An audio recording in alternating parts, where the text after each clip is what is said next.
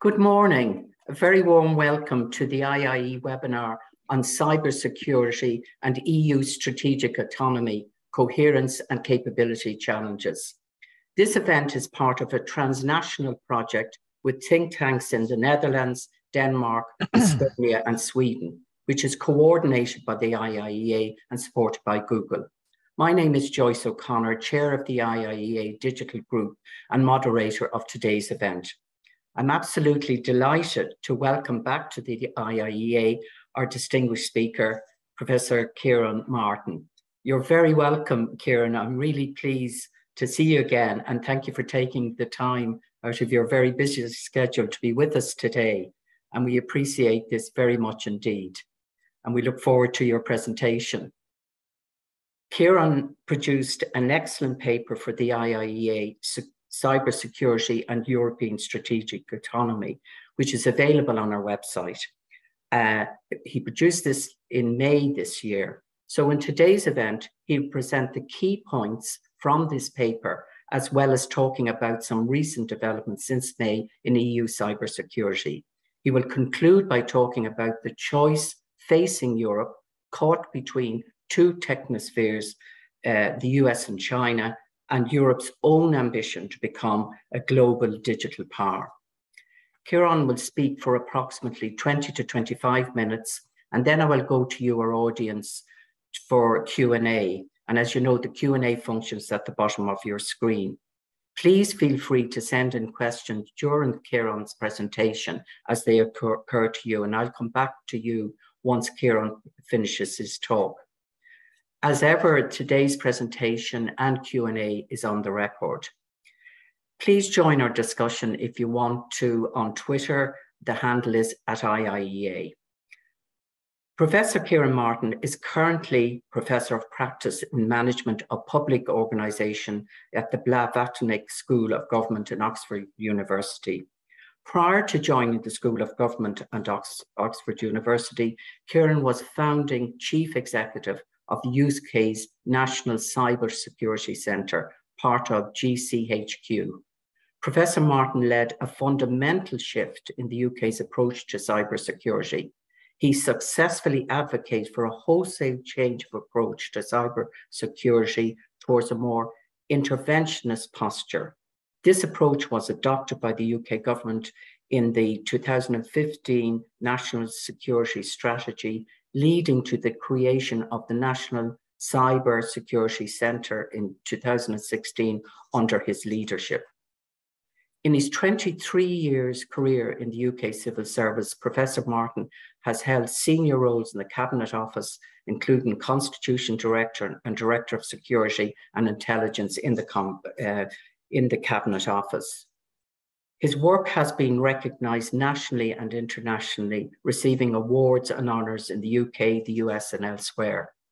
Kieran's knowledge of public finances, national and international security and central bureaucracy is a rare combination of expertise and experience. So Kieran, you have the floor now and we look forward to your presentation.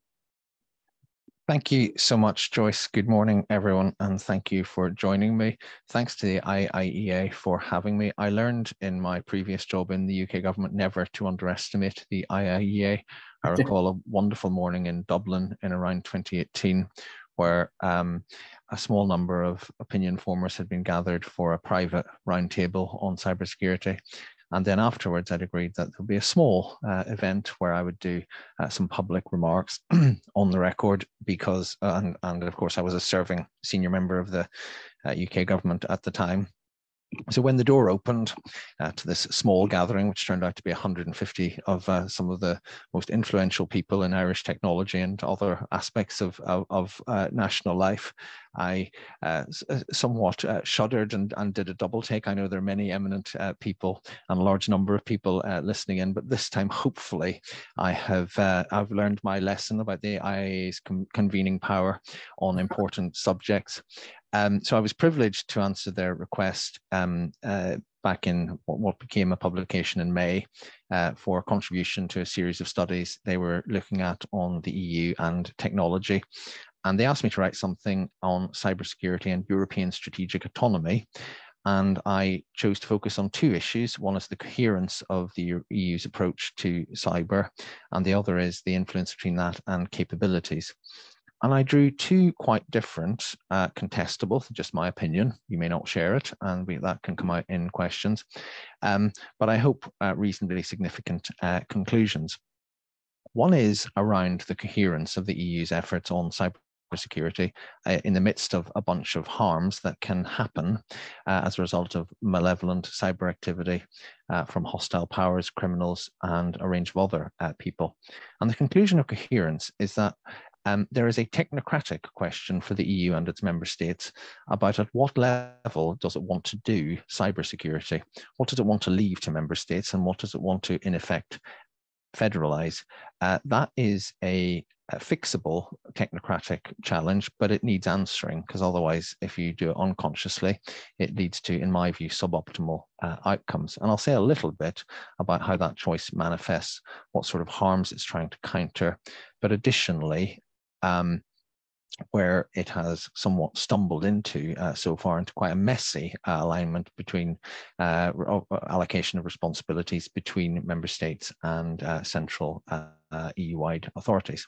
So that's the coherence point. How do you configure, if you like, the capabilities, 27 member states and a unifying central set of institutions to do cyber security?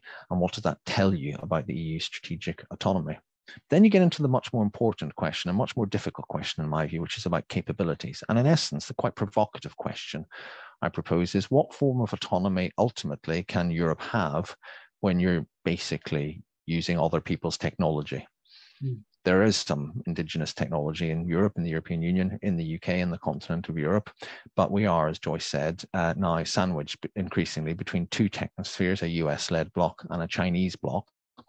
And as recently as Friday evening, I was talking to a former digital minister of a smaller EU member state who was talking about the EU's ambition to be a global leader in the regulation of AI. My simple rhetorical challenge is, how far can you be a leader in anything by being a leader in its regulation, but not in its development? And what are the implications of that for Europe? So I'll take those two in turn with some reflections on each, and trying to weave in where I can significant events since May, whether they do or don't promote the general thesis I'm advocating. So first, let's go to coherence. If you were in my position in the period sort of 2014 to 2020, when I set up and led the UK's National Cybersecurity Centre, it was a somewhat odd position from which to watch developments in EU cybersecurity, given the UK's initially full participation, then half membership in the departure lounge, and eventual departure at the beginning of 2020. But that in some respects, gave me quite a valuable perspective on the way that the EU was developing on it. And one thing I would say around cybersecurity influence globally is that national capabilities give you a ticket, and not having those national capabilities don't. So if you like, in operational cybersecurity between governments, Europe, the most important mechanisms in Europe are largely private. They're not talked about much. They're largely voluntary, and they're largely voluntarily multilateral. There are all sorts of little groups of institutional cooperation between the UK NCSC, the French, the Irish authorities, and so forth, little mini groups and so forth. And very often, and I'll come to this in a little part, they're not highly dependent on the treaties of the European Union because they're national security organizations and therefore exempt. And as you might expect, in terms of national cybersecurity capabilities, three of the most powerful in this continent are Germany, France, and the United Kingdom. And so I start by this rather glorious incident in 2017 at the Estonian Digital Summit in Tallinn. Estonia, as you may remember, had an extended presidency because the UK post-referendum gave up the 6 months. And we'd had a very interesting discussion between me and my French and German counterparts around trilateral security cooperation between the three big powers. Then, of course, and I knew full well this would happen, you know, I was not allowed on stage with them because of the UK's position vis-a-vis the rest of the European Union at the time. So I happily embraced the role of bad smell at the conference, at least in public. And the French and German, my French and German counterparts went on stage together. And what followed was extraordinary. I had been talking privately with my German counterpart, Arne Schönbohm, the head of an organization called the BSI, who was scathing about the EU's latest national mandates for its member states on cybersecurity. Because essentially, in the words of an academic from the University of Louvain, Germany was being required by Alexandros Samajenk is the name of the academic. Germany was being required to replace a more advanced cybersecurity strategy with a less advanced one if it took the Commission's regulations seriously. The Commission's ambition was to level up, to use a British politics phrase, national cyber capabilities. But in doing so, was actually constraining what Germany, which had been doing this to a high degree of capability for years, was being asked to do. And I sort of said, "You're not going to say any of this on stage, are you?" And he said all of it on stage, and actually led a denunciation of, if you like, the Europeanization of cybersecurity at the expense of some of the more capable member states. And this, I think, is a really interesting illustration of the problem. Now, if you've dealt with cybersecurity, as I have for many years, and you look from a nation state perspective at the sort of threats, what you have ranges from profound matters of national security, often, if not covert, reasonably classified, requiring high-end national security capabilities, some of which will be secret, often in an intelligence or Department of Defense type of context, all the way through to criminals hacking bits of data of commercial companies in a very obvious and open way. And therein lies the challenge of doing cybersecurity at EU level. Because part of this, and nations like France feel extremely strongly about this, as perhaps surprisingly to some of you do, Germany, as shown by the Tallinn anecdote, they engage profound matters of national sovereignty, which they will be very reluctant to give away, very reluctant to share. On the other hand, the other end, data breaches, et cetera, and of course, Europe has been a world leader in data regulation, for good or ill, with the General Data Protection Regulation of 2018, all the way through to matters of digital trade, which lend themselves very obviously to leadership at EU level. So if you're worried about Russian state espionage on national parliaments, which has been a consistent problem across all areas of the European Union for many years, most countries will default to doing that at nation state level. If you're worried about an apparent apparent attack by Russia on a French TV station in 2015, the instinct will be to deal with that at member state level. And indeed, in that specific example, France takes a very different approach to the issue of attribution, the public accusing of a hostile power of malevolent cyber activity. France doesn't do it, the UK does, the Baltics do, the Scandinavians do. So there's significant, if you like, tensions and differences of approach between them, but they'll want the national freedom, the autonomy to do that themselves. On the other hand, in the digital single market, how can you regulate against data breaches? How can you put together different approaches? You'll want something unified. Now, there have been some significant developments at EU-wide level. Something called the NIS directive, and there are now 2 of them, Network Information Systems, has some harmonized approaches for the regulation of critical national infrastructure across the Union. Increasingly, and there's something called DORA, the Digital Operational Resilience Act, has harmonized expectations for cyber resilience amongst big financial institutions. But again, to go back to the German criticism of this, what cannot be ignored is the variance in national capabilities. Now, one of the difficulties in cybersecurity is actually assessing how good people's capabilities are. And there are various organizations that try to do league tables of international capability in cybersecurity, and they're all wildly different. But the International Telecommunications Union is one of the more respected and authoritative lists. And what's interesting is that of the top 20 ranked countries in the world in the most recent index in 2027 are in the EU: Estonia, Spain, Lithuania, France, Luxembourg, Germany, and Portugal. But 9 are outside the top 40, and a further 6 are outside the top 50. And it tends to be the further north you go, the more capable it becomes. Sadly, I'm afraid to say the exception in the last ranking is Ireland, which placed 54th, although the government, since the HSE hack, has put in place significant investment and reforms, and we'll see how that goes.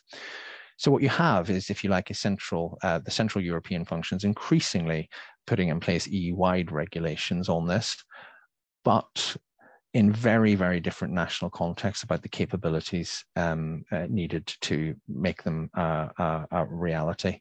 So in other words, one of the risks is that they're not sophisticated enough for Germany, which is frankly incentivized, as its head said in 2018, to do its own thing.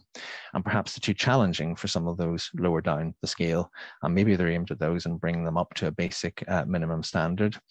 But essentially, the discussion that I think, one of the 2 discussions the EU will need to have more strategically, is which parts of this do you genuinely believe are best left to national authorities?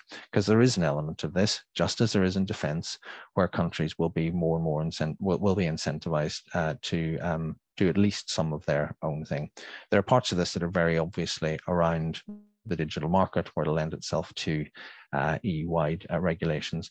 But how do you then make sure that you're not penalising those who've got ahead, built good digital defences, good ecosystems for digital defences, and so forth? And the second challenge is what you do at EU-wide level. There are bodies, ENISA, the Athens-based cybersecurity agency, which sets sort of regulatory standards. There is something called a CERT, Computer Emergency Response Team, which is increasingly under international practice a required function for every nation state to have, and the EU has one. There's an intelligence centre set up by the External Action Service, but relative, for example, to a France, to a Germany, to a UK, they're very small organisations in terms of personnel and expertise. So what is, if you like, the balance between eyes and stomach of the EU in terms of its capabilities, and how does that relate to member states? Now, so far, I'm actually going to, because that sort of brings me to the end of the first question on coherence, if you like, and if you like, national capabilities. And so far, apologies if you find it rather boring.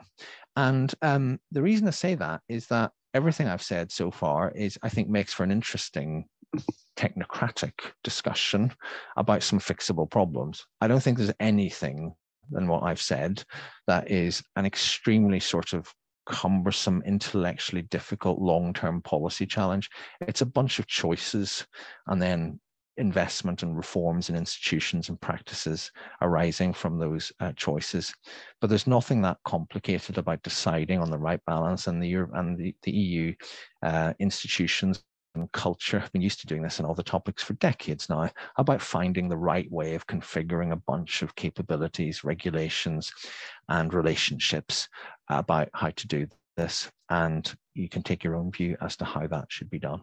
But I'll turn now to capabilities of a different sort. And by this, I mean, in a sense, the building and operating of technology.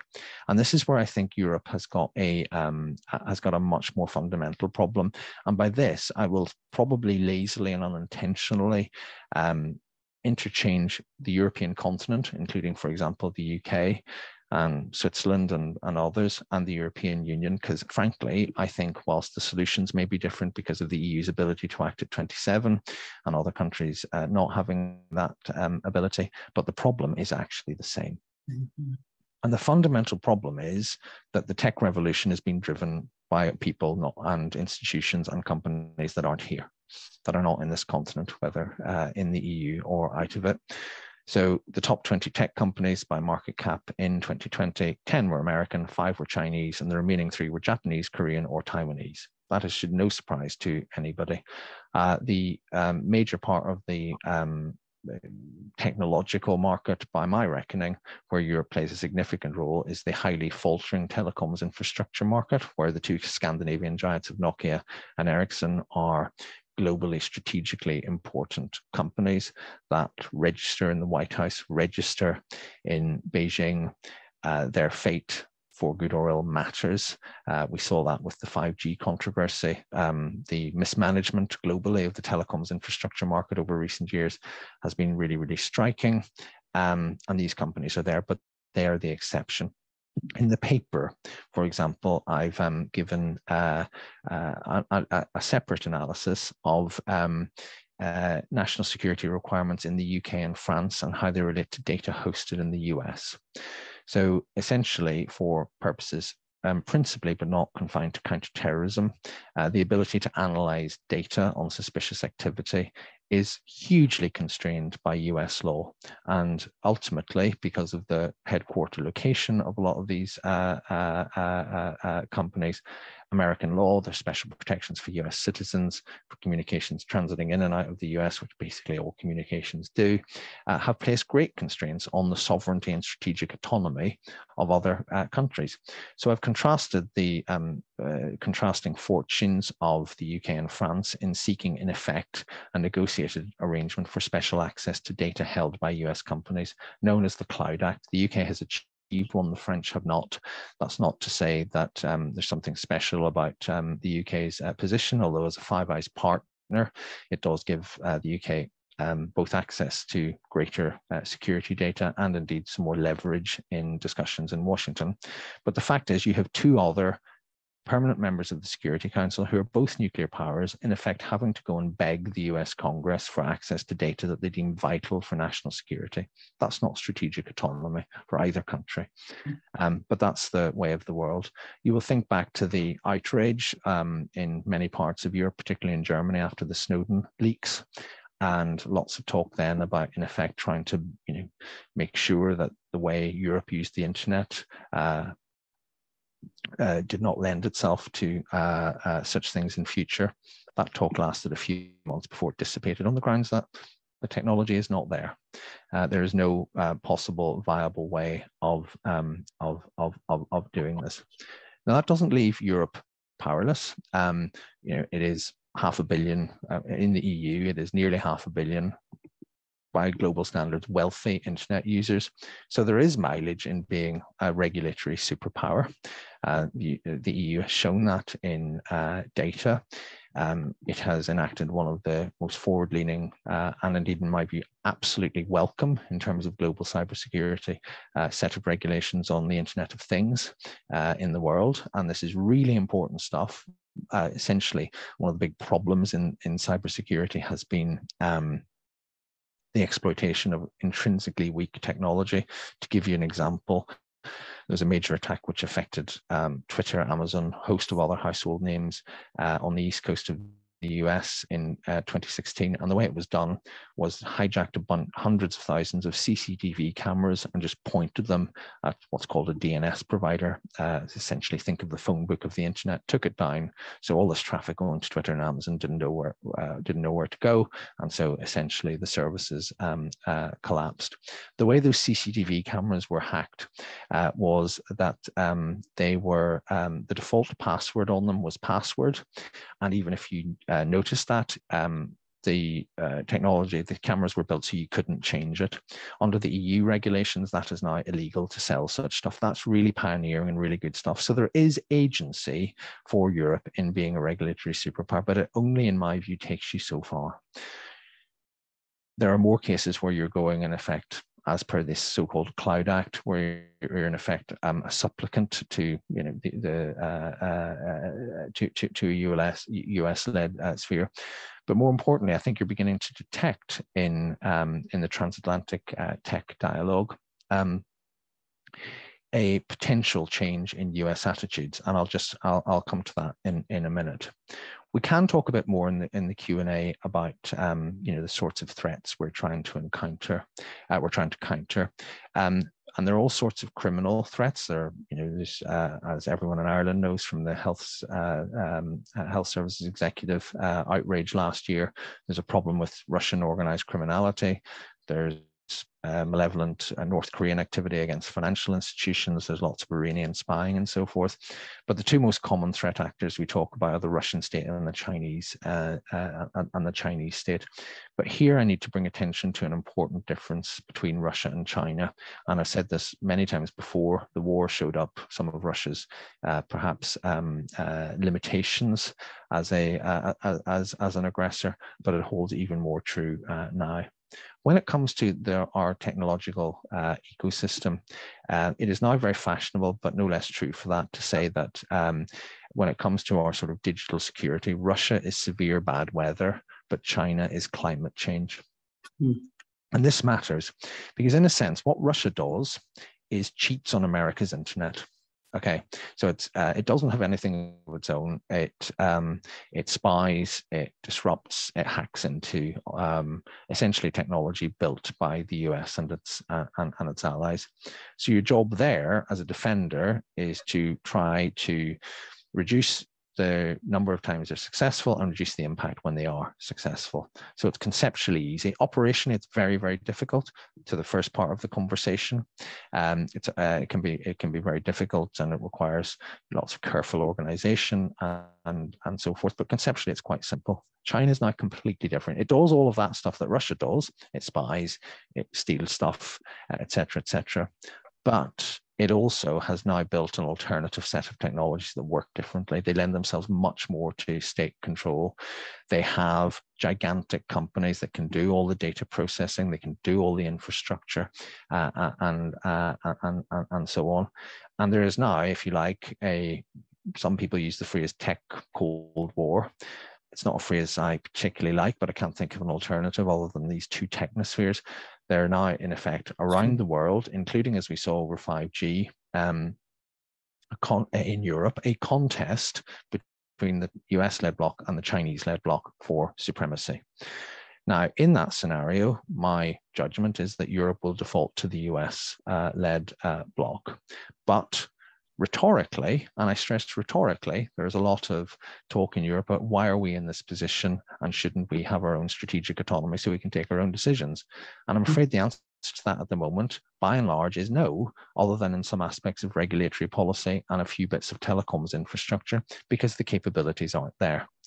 So in a sense, one of the things I notice in the regulatory discussions is a sense on the US side that, look, whether you like Facebook or not, and most people don't, whether you like various other US tech giants, the beast, if you like, is not US tech. Faced with the choice between a US-led tech model and a Chinese-led tech model, it is obviously more closely in line with the EU's values and Europe's values as a whole to go with the US model. And what choice do we have if we don't have anything of our own being built in that? So I think that's something for Europe to watch in future, the limitations of being a regulatory superpower, but also, frankly, the importance of thinking about what is built and run and operated from within the continent itself. And it gets very, very hard. It also, and I think the US are finding this themselves, it is a hard set of policies and practices to get right in liberal market democracies. I mean, the Biden administration has now just passed an extraordinary piece of legislation, which includes all of the following three things. One is $52 billion worth of subsidies for the US domestic microchip industry. Secondly, a bunch of sanctions on Chinese companies in terms of using US IP and so forth. Many people have likened it to a race where the US are both trying to run faster and slow the competitor down. But most extraordinarily, a set of possible sanctions on US companies and companies trading in the US, i.e. lots of European companies, if they do any business in China or with these Chinese companies. So there you can see this bifurcation, happening. And that act has passed since I wrote the paper. So just to conclude, because I know we're coming to the end of time, I think there is a sort of technocratic problem or challenge, but it's fixable within Europe, which is faced with a bunch of malevolent cyber threats, which I think, as the war in Ukraine has shown, are more, if you like, chronic than catastrophic. We're not talking about, digital Armageddon. We're not talking about cyber Pearl Harbors. We're talking about the persistent and pernicious loss of data. We're talking about more incidents like the HSE in Ireland, where you have massive and sometimes physically dangerous social and economic disruption. How do you frame a set of capabilities amongst an advanced digital market of 500,000 people with 27 national governments and a bunch of central institutions? We've got that challenge. That can be solved, but the greater long-term challenge is there is a race on for mastery of the technologies of the future between the US and China. There is a third block of advanced mass market digital users who don't have the indigenous infrastructure to compete there, are largely using laws and regulation to maintain a voice, and changing that in terms of planning, organizing markets, cooperating across national barriers, balancing economics and security, balancing the short and the long term is a profoundly difficult challenge. But any meaningful discussion of European strategic autonomy in cyberspace has to grasp it. It's not something that can be solved by strategy documents. It's something that requires profound discussions about national sovereignty, about European integration, but also, frankly, how Europe interacts as a bloc with the rest of the world. So I'll stop there, Joyce. I hope that's given you some food for thought, and very keen to move to the Q&A. Thanks very much, Kieran. It definitely has given us food for thought and maybe a warning shot across our bows, and it certainly wasn't boring at all. I must say you've raised many issues and challenges, but very clearly set the scene, if you like, of what the challenges are. And, I'm very pleased to see that you're optimistic that we can look at particularly the challenge of working together on the more chronic issues, but the future issue really is the race on mastery of the future of technologies and how that's going to place out. So thank you very much for that. And we might start with the first question, because you've said that the EU must make a choice either to seriously commit to a technological industrial policy to achieve a strategic autonomy, or else pursue closer cooperation with the US. So what happens if the EU fails to make a choice between these possibilities for the divergences between member states? And what possibility is likely to occur by default? So I think, just my view, and it's a prediction, therefore caveats apply. I think not taking a choice defaults over time into closer dependence on the US. I think we've seen that over various issues in the past, and I can't see, certainly with geopolitics the way they are, too many people trying to do what we did maybe 10 years ago and balance the US and China against each other. And then I think the second order effect of that is, over time, probably not through any specific incident, landmark incident, but over time the EU's regulatory power diminishes on the grounds that, eventually the US strategically says, well, what actually are you going to do instead? If we don't like the burdens that you're putting on essentially US technology and US companies, then what are you going to do about it? So that would be my be my prediction on that front. And currently, you've mentioned it about the EU-US Trade and Technology Council. How do you think, and that it is more optimistic, and there seems to be more kind of effort to get things going, but is it still at that superficial level? Have those profound discussions taken place? Not to my knowledge. So I think there are two sets of nascent dialogues going on in the world around. So if you take, for example, if you go back to the G7 declaration in 2021 in Cornwall, it's actually a really, really interesting declaration signed by the leaders, including EU leaders who were there, around recognizing the fact that, as I said in the presentation, for the first time, there is a competent competitor to the US-led tech model, and there's no such thing as sort of borderless technology anymore, essentially what it says. And that if you want to protect free and open, classically liberal technology, you have to basically work harder and coordinate it better. So there are two sets of activities going on through that. One is, if you like, an informal G7. There was talk of something called a D10, in other words, the G7 plus India, Singapore, and Korea, South Korea, I think, talking about this. The problem is they don't have the infrastructure to move markets. What happens after this? You go back to your national capital and you do what exactly, given that you're talking about the organization of technological markets. So they are sort of more nimble than, if you like, a US-EU structure, but they don't have the infrastructure to do anything. The EU and the US have got the exact opposite problem. They have the infrastructure and the ability to talk to each other. They have close on 1 billion citizens between them, of some of the richest and technologically advanced people in the world. But the mechanisms are incredibly cumbersome, and the trade-offs are massive. We all know, I mean, these are sort of, turbocharged version of trade talks. We all know how difficult those can be, the sectoral interests that they engage, et cetera, et cetera. And even within the EU, I mean, if you look at one of the, both the EU and US, the reason we're in such a mess on telecoms is the way that I think free markets find it hard to regulate for long-term security and sort of strategic stability. So 20 years ago, the EU was the world leader in essentially in commercial telecommunications. All the big sort of telco providers, so many of them were in Europe. Europe was consolidating. The way regulation has been done, through nobody's fault, it was well intended, but the way regulation has been done in the past 20 years has contributed to breaking that model, because the whole point has been about within the EU.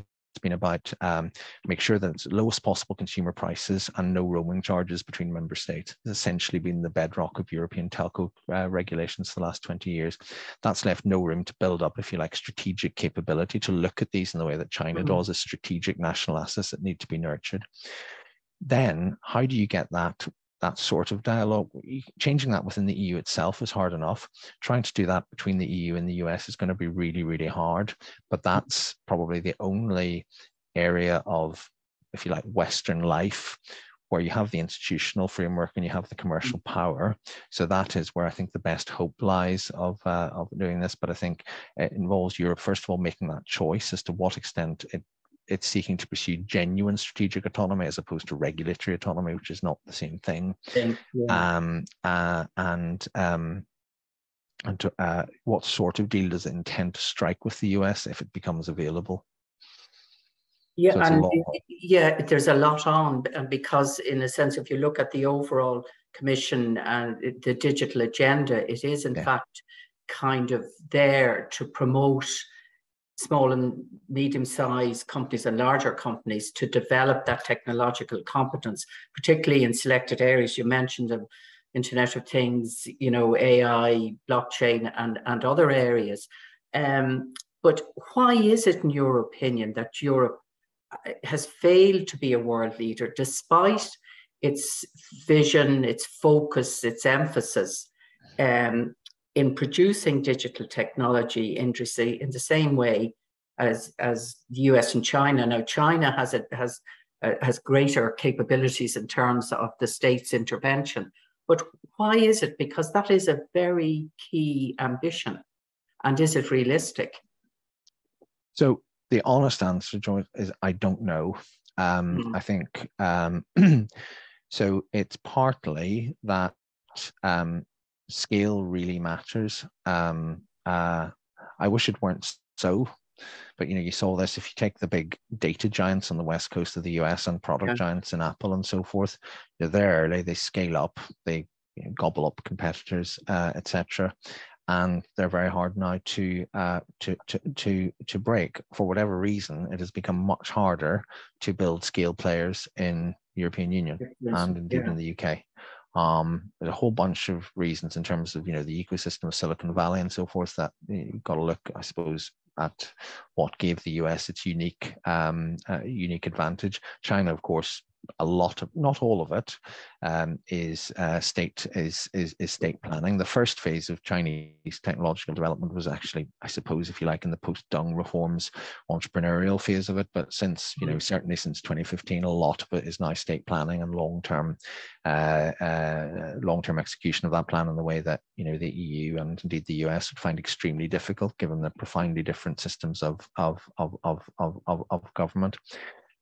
I do think that one potential reason, I don't think it's the only reason or possibly even the primary reason, because I'm not trying to get all sort of, free market ideologue on you, but I do think that when it comes to regulation, and again, it's contestable, I'm not an EU expert, but it does seem that when it comes to tech, the regulatory focus is understandably, but perhaps not always advisably, just almost exclusively focused on the consumer. The price, the safety aspects, and all of which are absolutely have to be part of it. But what about the long-term sustainability, the scalability, if you like, of a particular, of a particular product? Because if you're, if you're coming out of the EU and that's your home market, and you have to pay attention to all of these things, and there's no, if you like, feature of the regulatory system that allows you just to really, really develop and scale up, and then there's somebody else in the US who can just do it and then export it to Europe on a much bigger scale. There is something in that. I think there's also something around, whilst again, there are all sorts of aspects of the US ecosystem that are very much just originate entirely in the private sector. There's this massive amount of both spin-off research from the behemoth that also the US, the Pentagon and so forth, and all that, and also frankly very, very large scale research programs funded by the US government on a scale that Europe, because it does at a member state level, will never match. So again, at EU level, what sort of huge research programs might you think about, and again, what's the deal there between the central EU mechanisms as a whole and member states about where the fruits of that research go, et cetera. I think scale really, really matters in this business, and it's proved harder to scale in Europe. And scale matters not only in that development of it, but also in the support systems, as you say, like the universities, the investment in research, and all of that area, which that just hasn't had that quantum investment like in the US. But just staying on this issue about investing seriously in techno-industrial policy, Seamus Allen from the IIEA asked the question: if Europe did choose to invest, and in a way, I'm wondering, are you saying, how can we? But you can answer that in a techno-industrial policy to significantly develop its digital sovereignty. What steps should Europe take to ensure it is successful, or to compete with the US and China? So I think there are a number of things. One is a serious sort of research strategy and capability around that. The second, and also picking the right technologies and so on to research and invest in. A second part of that is then, and this risk sounding a little bit protectionist, although I think it is actually commensurate with what's happening in the US and the UK, is actually then thinking about the sort of rules and procedures flow from that in terms of what you're allowed to do with that research, keeping it in Europe and so forth. A third, as I've already mentioned, is making sure that the regulation of the use of these technologies is mindful to the long term, that you're not just squeezing costs down as low as possible to consumers, because that means that they will be out invested by American competitors. A fourth and very difficult challenge for a multinational, or a supranational, if you like, union is having some honest discussions about location. I mean, we talk about the virtual world, but actually this takes up a huge amount of physical resources and needs physical presence for large scale manufacturing of various things. Well, where in the EU might that be? And that's obviously a very difficult decision. It's a difficult decision even within a nation state, never mind a multinational union. So there are all there are a whole bunch of things. I think that to be optimistic, because you did say in your question, Joyce, is it even possible? I think it is possible. It's not quick. It's not quick. I mean, look how long it's taken China with all the. China. There are many disadvantages to the Chinese system, but it has some advantages such as scale, deep pockets, and not having to worry about the view of electors, and even then, their development has taken a long time. But I think if there is the sort of candid realization of what is needed, it is possible to do this over years. I mean, there are a bunch of technology you kind of forget about that you should forget about. I mean, web-based, big data analytics, probably the ship has sailed, if you like. The US and China are already dominant in that. Next generation telcos, I think Europe actually could get its act together because of some of the infrastructure advantages. And then, there are all sorts of other things. There are all sorts of other areas of emerging technology where Europe could, if it gets its act together in time, be competitive in the long run. Yeah, thanks very much for that, Kieran. There's a question from Kieran Fitzgerald, security and defense researcher at the IIEA. To what extent could we potentially see cyber attacks on member states' national grid infrastructure this winter by Russia? And how can member states prepare for the risk of such cyber attacks?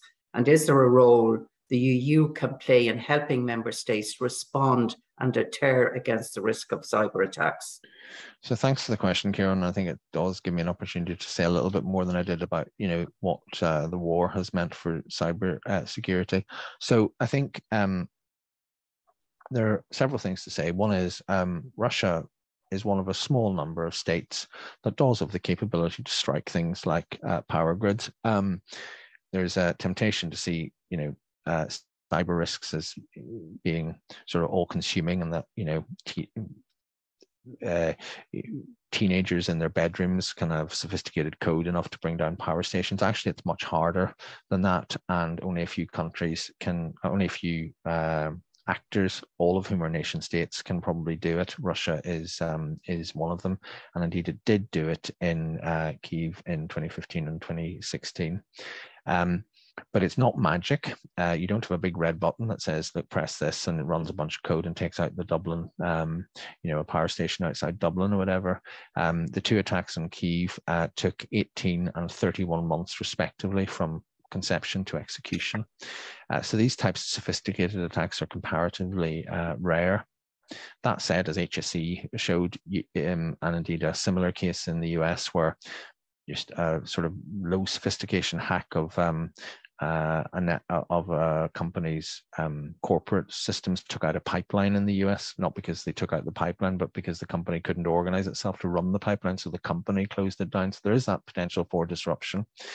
I don't want to spread alarm, because when Russia invaded Ukraine, there was an awful lot of fear that things like this would happen in the West to a great extent.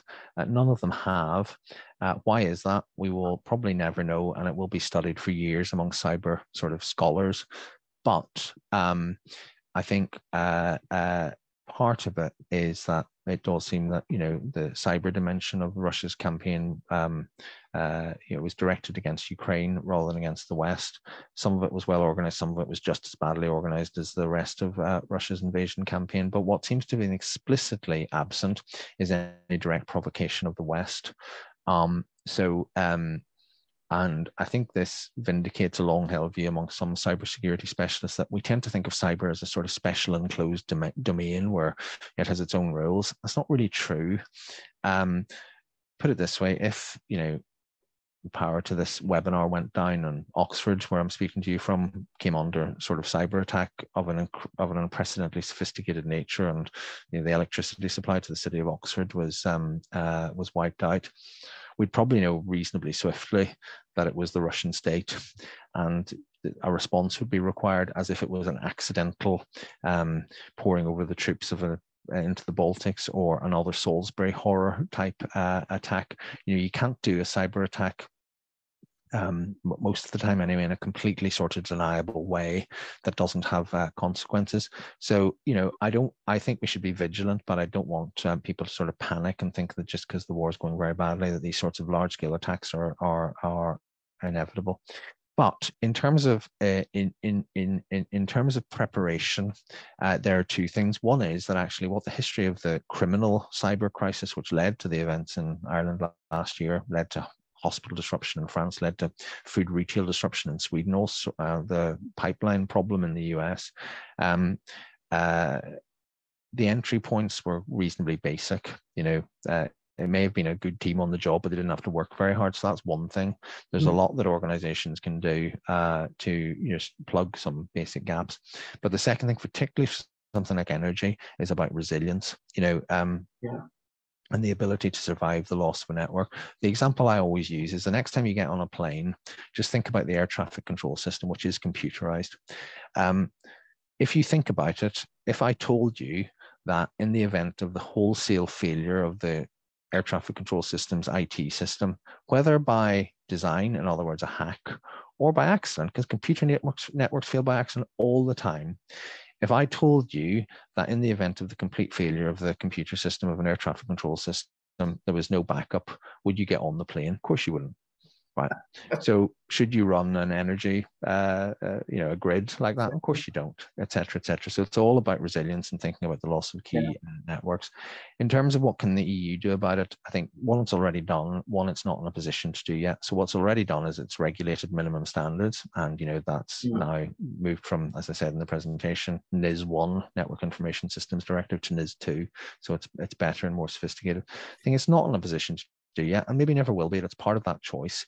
Is, are there a set of EU capabilities that could be deployed to help us, a sort of member state in distress, to a point, but not, it's certainly not sort of equivalent to what, say, the US military might be able to deploy to the US. Now, maybe that's not where Europe ever wants to be. So I'm not saying it's an obvious choice. It's just one of the questions from the first part of my presentation. And it comes to a wider point, which is, for minds better than mine, with greater knowledge and expertise, to what extent does the EU want to get involved in mutual defence? Because that's basically what it is. It is, yeah. And that you did raise that question, about the discrepancies. Yeah. So, in a sense, is it that bringing together in the whole EU framework, or can we learn from greater cybersecurity, the greater cybersecurity capabilities in Estonia or Spain? Is it possible to learn from that, or do we have to get together and start looking very seriously at an overall EU framework? So I think, certainly there's more potential to do that informal voluntary cooperation, and quite a lot of it happens. And there are very capable countries in the European Union in cybersecurity.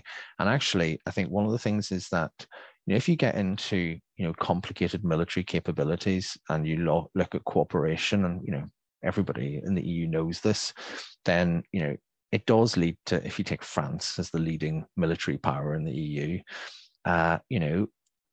and I say this with sympathy towards the French position when other countries ask it for help, it does lead to some pretty tricky questions of, capabilities and sovereignty and all that sort of thing that plenty of people in Paris care deeply about.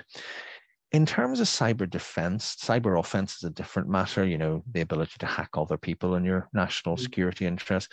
But in terms of cyber defense, it's kind of mostly pretty easy, actually. It doesn't lead to that sort of thing. So that there is scope, if you like, to think about aggregating capabilities. And again, it's a choice for the Union as to what extent it wants to get involved in that. And it comes back to a lot of the problems in cybersecurity They're nobody's fault. There's no major sort of malevolence or negligent decision in the past. It's a tricky subject that not a lot of people understand. And so, so again, it's no coincidence that data has been the great sort of flagship of EU regulatory intervention, because everybody sort of gets the data economy now. It's trade, it's modern commerce. So of course the EU regulates it as part of the single market. But then you take sort of national defences against known threats, and people think, well, that's a bit Article 4ish to me. Better stay out of that, etc., etc.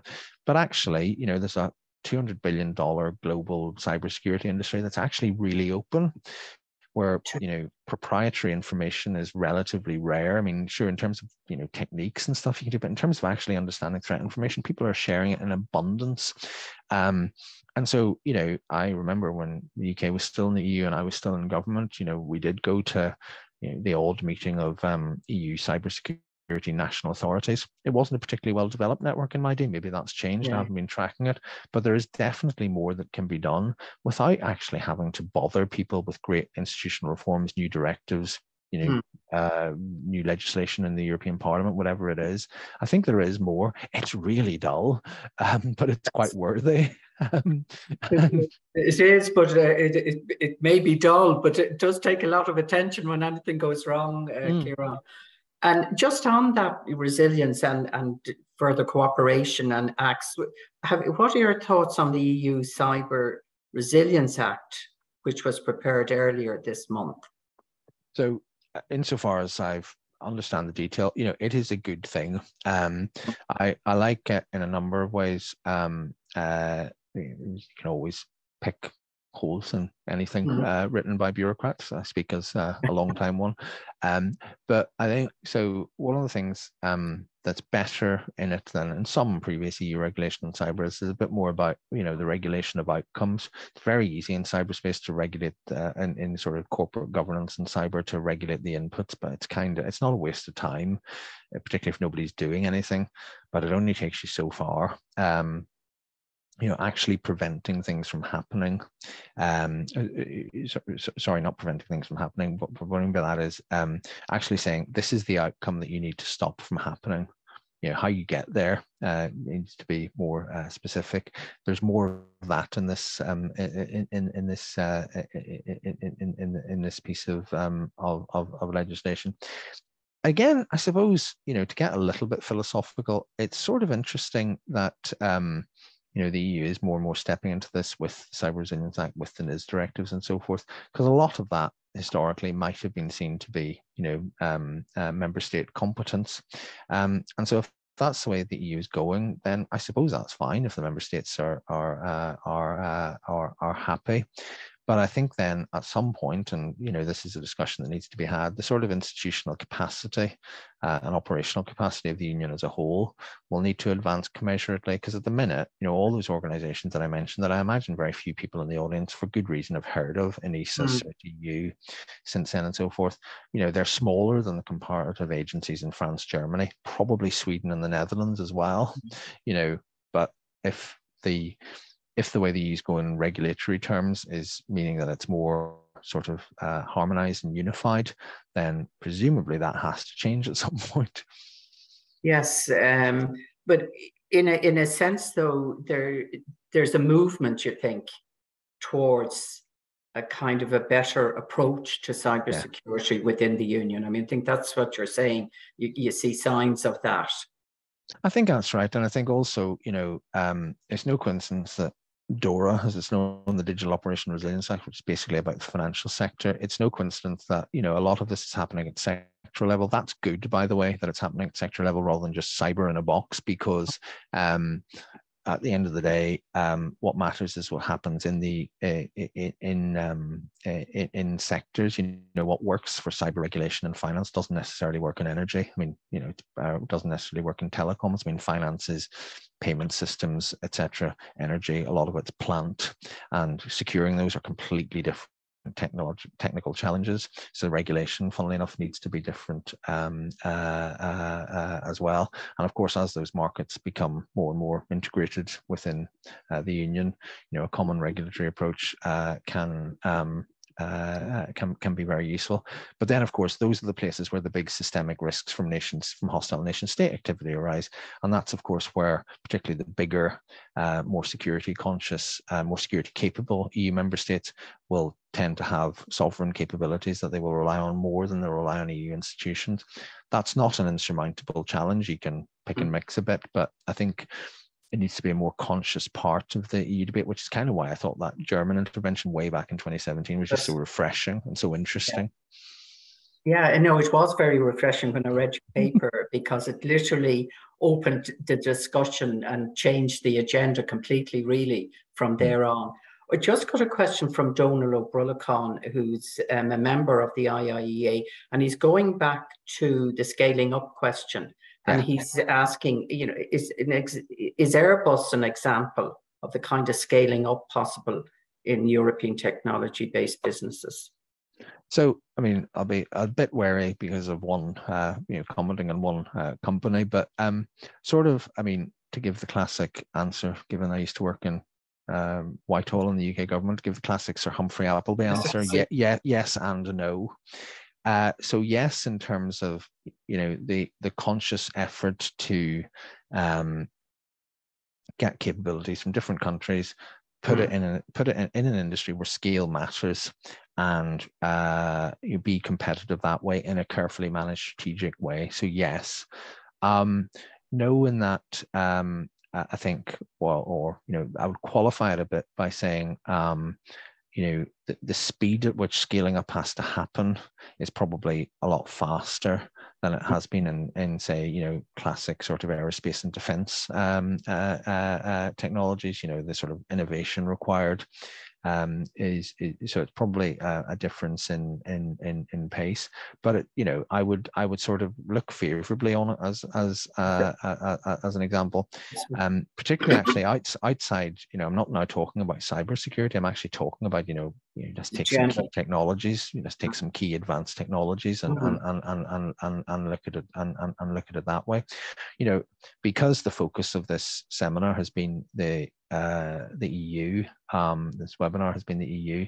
You know, I'm not trying to adopt a sort of, you know, classic, you know, UK exceptionalist, you know, everything's right in the UK. I mean, the UK has got a similarly, actually, you know, relative to size to the EU, probably greater problem in terms of the quality of the research and innovation in the country, not then being commensurately matched by, you know, scalable economic activity in country afterwards. So you know, it is a big problem. It's an absolutely key issue. But you mentioned there, and unfortunately this is the last question because time has beaten us, but you've mentioned a number of times, you know, new technologies. Do you have thoughts on the cybersecurity implications of emerging technologies? Or is it that we have to really develop those, become a world leader, at least in some of these, or a combination of these new technologies? Oh, massive. Like quantum, you know, computing, AI, the metaverse, all of these things that are developing. Right. So this is a brilliant question to finish on. And actually, if I had my prepared presentation over again, I'd work this in. So thank you for that, Joyce. So first of all, I'm really optimistic on this front globally about the chance to fix insecure technology. So I bang on these days about the digital environment that we all live and work in, and how it's full of pollutants. And that's a legacy of when we built the first generation of technology back in the 90s and noughties, didn't think about it and didn't incentivize security, et cetera, et cetera. So at the moment, we're just playing catch up and mitigation the whole time, and there's no choice. That's what we have to do. But as new technologies can come in, we can learn from that and fix them as they're coming in. You know, why aren't there driverless cars in the streets of Dublin? Because we don't know how to operate them safely enough yet. The technology's there. We've all seen it on TV. That's a good thing. So there's the principle, is that you carefully look at the technology, partly through regulation, but also through just the science and engineering of it. You think, like, is this safe enough, et cetera, et cetera. So that really, really matters. And the big opportunity for us now with applied AI and with quantum computing, you know, quantum computing is terrifying unless you secure it. It's transformative if it's secure, and it's terrifying and transformative if it's not secured. So quantum is actually a good example where, you know, possibly the limits of just being a regulatory superpower matter, because you shouldn't, you know, the countries that are ahead in the quantum race are both ahead in quantum computing and quantum engineering, but also quantum security, because they know that this stuff will just not work unless it's secure. So if then, you know, the EU's nowhere to be seen in something like quantum, or the UK is nowhere to be seen in quantum, actually, how many people in the US and China are going to care about their regulatory approach? Because you either have it or you don't, and you can have this or you can have something else. So there's a really interesting aspect there where, you know, it's in the global and it's in the interest literally of our species to get the security of this right. But the people who are actually building it, will have much greater, will have the first call on the way it's secured and so on. And we need to incentivize that. And I'm actually quite hopeful that this is an area where we can really get it right, and that could be transformative for both the you know, our ability to harness new technology, but to do it safely. Yeah. Well, Kieran, our time is up, and that's a very optimistic note to end on, because I think you gave a tour de force in terms of raising the issues and looking, and probably, as you said, you know, food for thought along all those issues. They're going to remain, but there's optimism about resilience, you know, us being resilient, but also looking to the future with these emerging technologies. So thank you very much for that. I think we'll be thinking long after this of the issues you raised, and appreciate it very much. And I'd like to thank our audience for their participation and for your questions. And we look forward to seeing you at our next event. And to our team here at the IIEA, Lorcan Mullally and Eva Mulcahy on production, and Andrew Gilmore is the Deputy Director of Research, and Seamus Allen, our Digital Policy Researcher.